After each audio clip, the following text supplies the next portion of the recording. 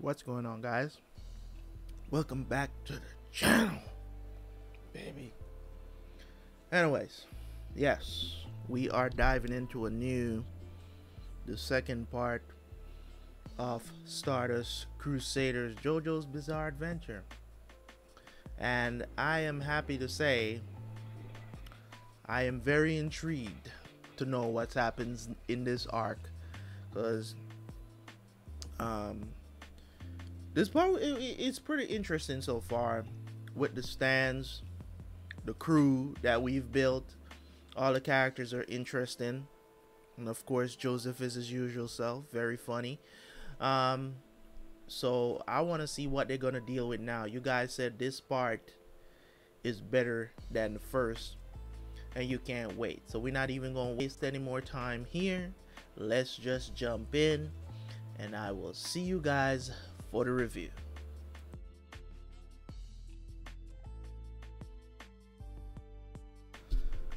Alright, so that was the first couple of episodes of the second part. The Egypt arc, Stardust Crusaders, man. I like it. I like it. You know what I'm saying? Like, I like it. I'm not even gonna front like I don't. You know what I'm saying? I like it. I like where it's going. I like the stand that they went up against, pretty unique. I mean, all of them is pretty unique in their own right, to be honest. It's pretty interesting stand, and to know that he still has 8 more guys for them to go up against before they even see Dio, it's even better, because I'm looking forward to seeing them go up against these different. I'm more interested in the stands part than the actual story that's going on. That's how, you know, that's what JoJo does to you, you know what I'm saying? Because as I said, it's not anything, the story is not anything deep. It's a typical, you know, story.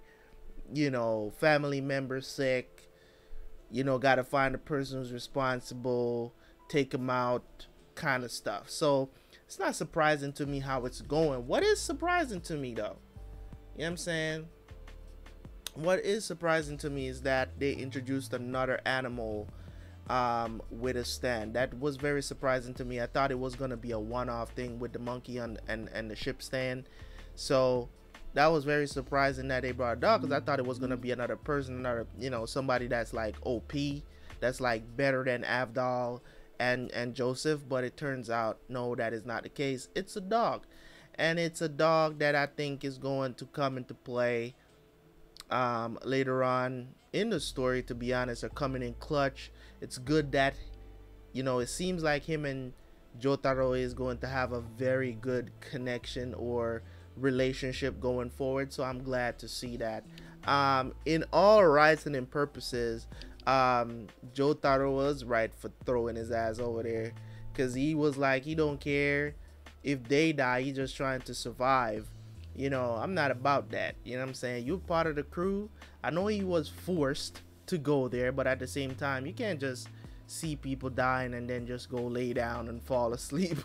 You know what I'm saying? Like, that's not cool at all. And it's a very intelligent dog too. We know this.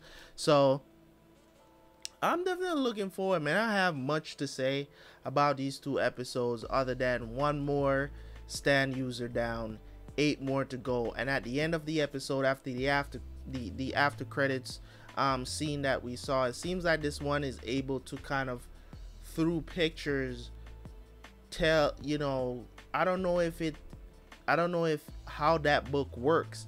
It seems like as you're reading the book, it's writing your story, and it always ends up in a death, possibly. I don't know. So I guess we're gonna get an explanation to that in the next couple of episodes.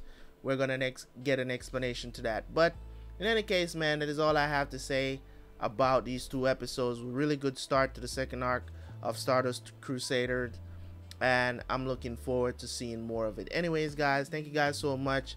Leave a like on the video, leave a comment, and I will catch you guys next time for some more JoJo's Bizarre Adventures. Peace.